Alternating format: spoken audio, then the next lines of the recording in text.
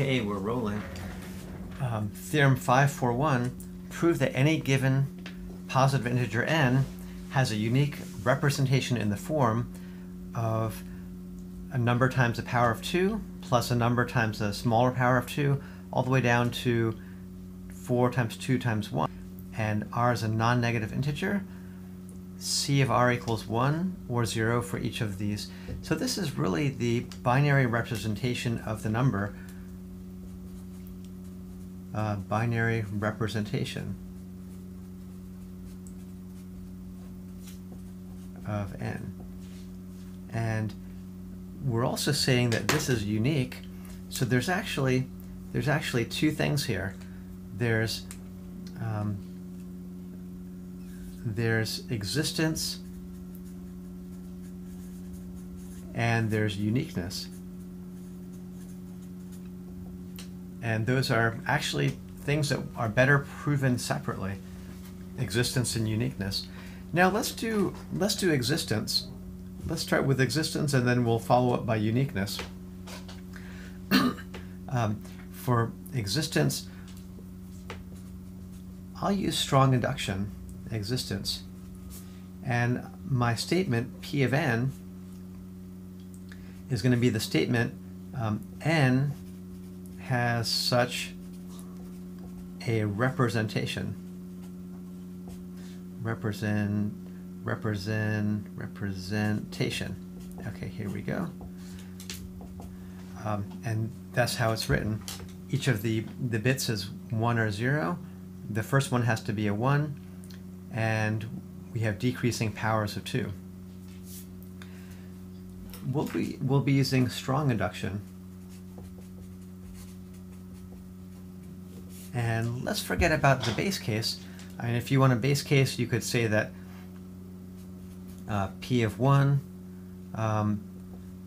1 in base 2 is 1, 1 base 10 is 1 base 2.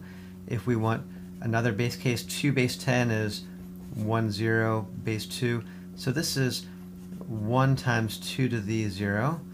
Over here, this is 1 times 2 to the 1 plus 0 times 2 to the 0, and so on. So you could just start writing out the binary representation for any of these numbers.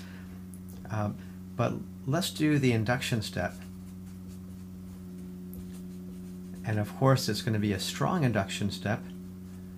So we're going to assume that P of 1, P of 2, all the way up to P of k are true. That just means that every number from 1 to k has a binary representation, and we'd like to conclude that P of k plus 1 is true as well. Okay, so that's what we need to do, and it's not going to be hard. We're going to assume that every number less than k plus 1 has a binary representation, and we'll prove that k plus 1 also has a binary representation. So here we go. And I'm going to write this in two cases. Let's call them case even, and the other will be case odd. K plus 1 is even, so k plus 1 is 2 times q, and that's some integer q. And I'd like to note that q is at least 1, and it's less than k plus 1, so P of q is true. Okay, why is that? Well, maybe I could go into more detail, but if k plus 1 is twice q, then q must be less than k plus 1, and q is also going to be at least 1. So P of q is true. That means that q does equal CR 2 to the r plus CR minus 1 2 to the r minus 1 plus all the way down to C1 2 to the 1 plus C0 for some binary digits CR down to C0, and those are the powers of 2. But now when we multiply by 2, 2q, which by the way is k plus 1, that's k plus 1, that's going to equal CR 2 to the r plus 1 plus CR minus 1 2 to the r. Because we're multiplying everything by 2, I could multiply 2 to the r times 2 to get 2 to the r plus 1, and so on. And C1 2 squared plus C0 times 2 to the 1 plus a 0 times C, times 2 to the 0. And so all of these, this is a binary representation, for k plus 1. So in the case where k plus 1 is even, we're set, and we should look at the next case. Let's call this case odd. K plus 1 is odd. Now the definition of odd means that k plus 1 is 2q plus 1 for some integer q. For some integer q. That means that, well, let's see if we can do this. Q is less than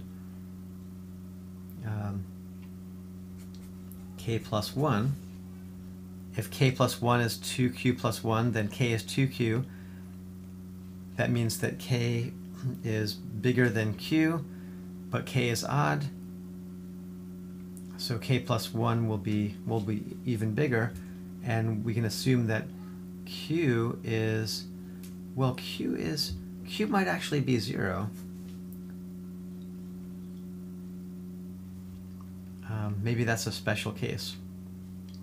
Yeah, so let's have a special case. Case q equals 0, then k plus 1 is k plus 1 is 1, which is 1 in base 2. So let's forget about that. But suppose otherwise,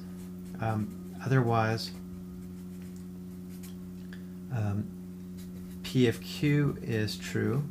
So q is CR 2 to the r plus CR minus 1 2 to the r minus 1 all the way down to C 1 times 2 plus C0.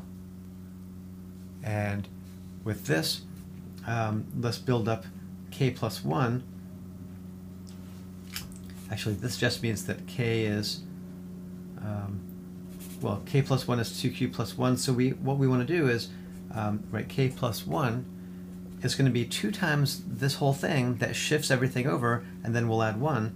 So it's going to be CR times 2 to the r plus 1 plus CR minus 1 times 2 to the r minus 1 times 2, which is 2 to the r. And then we keep multiplying these, shifting them over, and we get to C1 2 squared plus C0 times 2 to the 1. And we've multiplied q by 2, and now we have to add 1. We'll just add it there. And this is a binary representation of k plus 1. So P of k plus 1 is true. Okay. And what we have there is really a strong induction argument that a binary representation does exist, but we want to go further and show that the binary representation is unique. That there's only one binary representation. Let's do that in another video.